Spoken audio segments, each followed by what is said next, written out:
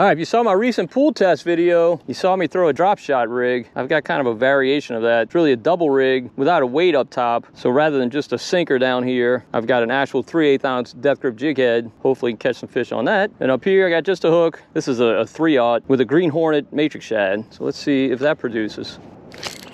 There he is. What do you think, C-Mac? Redfish? Yeah, I'm thinking redfish. Like. I'm thinking redfish. Net? Double redfish. Oh, look at this. Look at this. Yeah, get the net if you don't mind. That's awesome. Double redfish. Dude, sweet. When's the last time you caught double redfish? Double reds. I don't think either one's a keeper. I'd say your drop shot worked. Yep. That's awesome, dude. I mean, is that a good sign for the future here in Louisiana?